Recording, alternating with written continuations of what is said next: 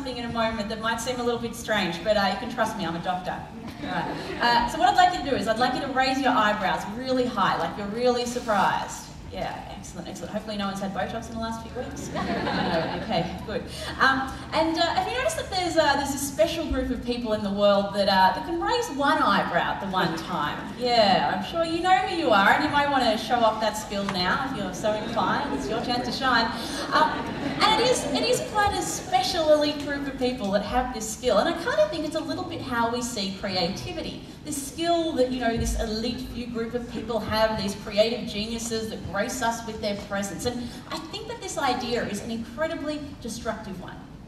One of the times that I became really aware of it was many years ago. I used to work in advertising, and I remember my first day on the job when my boss was showing me around to the different departments and showing me who's who in the agency. And she said, here's account management, and here's finance, and here's production, and so forth.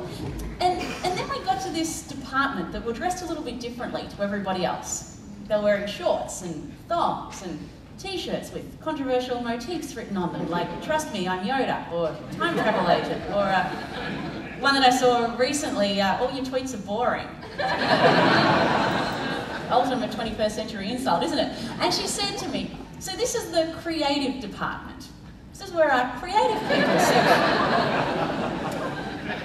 And I remember thinking at the time, I was employed to work in the strategy department, so does that mean that I wasn't or certainly shouldn't try to be creative? And I think that what goes on in advertising is a bit of a microcosm for what goes on in the world, where there are these creative types, and then there's everybody else. And I think that this idea is an incredibly damaging and disempowering one. In my opinion, one of the most creative people that I've known in my life was my grandfather, Amantha Imber. And funnily enough, my grandfather would never have described himself as having a creative bone in his body. He just saw himself as someone that got stuff done. Right? And my grandfather was from a little town in Poland called Zolochew, and in January 1943, he came up with one of his best ideas. And it was in response to hearing the news that the Nazis would be about to be invading his town in about 4 months' time. And as a Jew in World War II, not great news. So he thought about, well, maybe we'll just move towns. Maybe we should do that. But then he thought, well, they'll probably just find us there. So instead, he thought, well, what if we went underground? Maybe they won't look for us there. So over the next 4 months, my grandfather set about building an underground bunker. It was about 15 metres long, so about the length of this stage, 2 metres wide, so about sort of the width of 2 of those rows put together, and about 2 metres tall, so a little bit taller than me. It's a joke, I'm a shorty, I'm 5'4", a lot taller than me. And at the end of 4 months, my grandfather and 24 of his closest friends and family went down to live in this bunker. The day after they went into the bunker was the day the Nazis invaded the town. So pretty good timing. There they lived for 361 days. My grandfather went out twice to get more supplies, but otherwise they were underground this whole time. And on the 361st day, they heard the voice of a British soldier coming from the sewers, and he was calling out to them, "Hello, is there anyone there? The war is over. The war is over." Can you imagine how sweet those words would have sounded after living in a box for 1 whole year? So out they all came. They'd survived the war. And what my grandfather found out a few months later was that from his little town in Poland, Zolochew, that prior to the war had a population of 14,000 people, only 50 of them survived. And half of those survivors survived because of my grandfather's bunker. I often think just how lucky it is that despite my grandfather's lack of belief in his own creative ability, he was able to come up with and implement this amazing idea that was responsible for saving half the survivors in his town. But I think that my grandfather is the exception rather than the rule, because I think that for the most part, due to the way that we kind of type creativity, we have these creative types and we label it that way, I think that we're literally shortchanging the world of a bunch of great ideas. I think another reason why this happens is because the way we talk about coming up with, the next big thing, we make it seem like really hard work. And you have to have the word creative or innovation in your job title to possibly be able to come up with great ideas. And I mean, God help you if you've got a word like accountant in your job title. There's not much hope for you then. But the good news is what the latest scientific research shows us is that it doesn't actually have to be that hard. And in fact, anyone with a brain, one that's working, is capable of coming up with great ideas.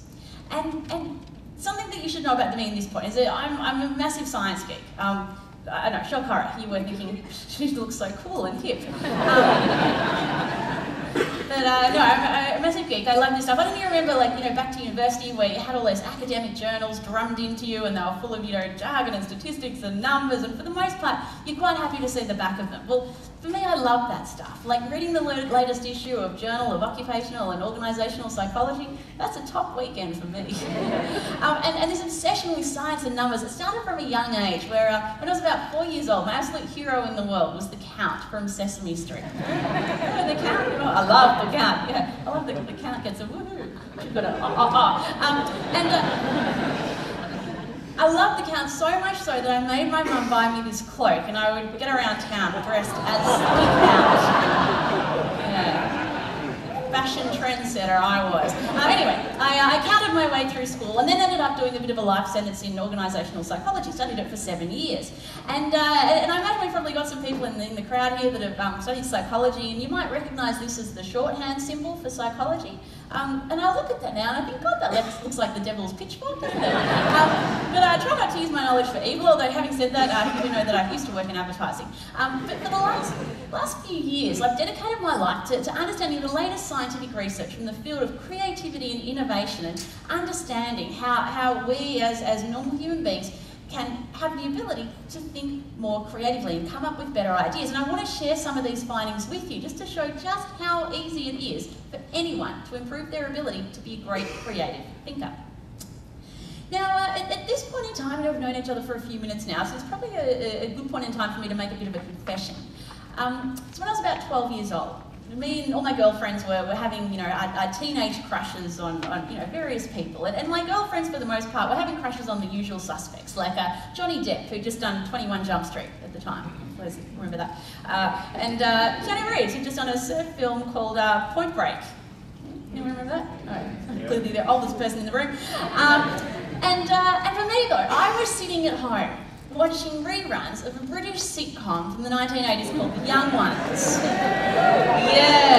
Yeah, I know.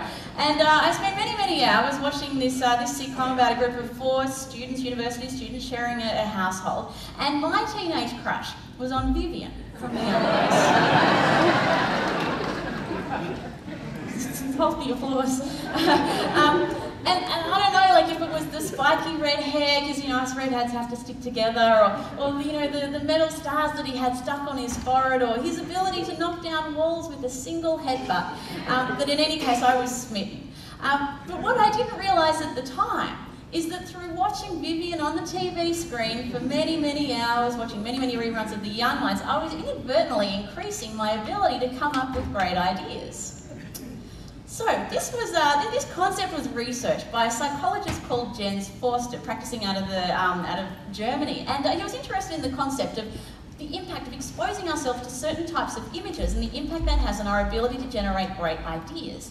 And he was specifically interested in a type of image that he called deviancy cues. And kind of to define what that means in psychology circles, deviancy is all about non-conformity, as opposed to illegal activities and doing stuff that, you know, where your mum catching you doing. So non-conformity, deviancy cues. And he set up a study where he got a whole group of people in to solve a problem, generate as many solutions as they could. Half of those people were seated in front of a non-conformist or deviant kind of image, like a picture of a punk, or like an image where there was an odd one out theme. And after just being seated in front of the poster, they then had to generate as many ideas as they could to this problem. The second group of people were seated in front of images that were all about conformity and blending in. And just after being seated in front of the poster, they then generated as many ideas as they could. What Jens Forster found is that the group that was seated in front of the non-conformist or deviant kind of images actually produced significantly more creative ideas compared to the conformity group, but also significantly more ideas, in fact 30% more ideas, just through being seated in front of a poster. These guys didn't even have to pay conscious attention to the poster, it was just there in front of them in the background, right? And so just through this simple act of exposing ourselves to non-conformist images, viewing non-conformist images where there's an odd one out theme or some sort of deviant theme, we significantly increase our ability to come up with great ideas. It's that easy. Now, I can see a handful of you sitting in the room with your arms crossed, and at this point in time, I'd actually like everyone to adopt that pose, okay? If you could sit there with your arms crossed, right? And when we cross our arms in life, there are a number of different reasons as to why we might be doing this. You know, like, for example, we might just be comfortable, and, you know, it's a comfortable way to sit, that's fine. Sometimes we sit like this because we're a bit cold, you know, the air conditioner's going, so maybe that's you. You know, sometimes we sit like this because we're just not that into the person that we're sitting next to. I'm sure that's not you. And other times we sit like this because we're, you know, striking a bit of a pose, trying to accentuate our biceps or our breasts. And I'm sure there are no poses in this room. But what I would like you to do, on the count of 3, is I'd like you to uncross your arms, okay? So 1, 2, 3. Fantastic. And what you've done by doing that simple act is that you've doubled the speed with which you can solve creative challenges. Crazy. So this was researched by a psychologist called Ron Friedman out of the University of Rochester, and he was interested in the impact on that body language has on our ability to be great creative problem solvers. So we set up a study where we had a couple of groups of people come into the lab, and the first group of people were asked to sit there with their arms crossed while they solved a particular creative challenge. The second group of people were asked to sit there in kind of the opposite position with their arms open, with their hands on their laps, solving the exact same challenge. What Ron Friedman found is that the group that had that open body language with their hands on their laps solved the problem in half the amount of time compared to the arms crossed group. So by that simple act of unfolding or uncrossing our arms, we are doubling the speed with which we can solve any kind of creative challenge.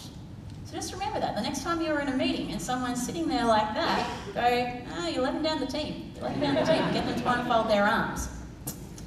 Now, think back to the beginning of this presentation. What was the simple thing that I asked you to do at the beginning? Eyebrows, raising your eyebrows, and for the show-offs, we raised one eyebrow. Yes, good. And what you might have noticed is that throughout this presentation, you might have been feeling a little bit more creative, right?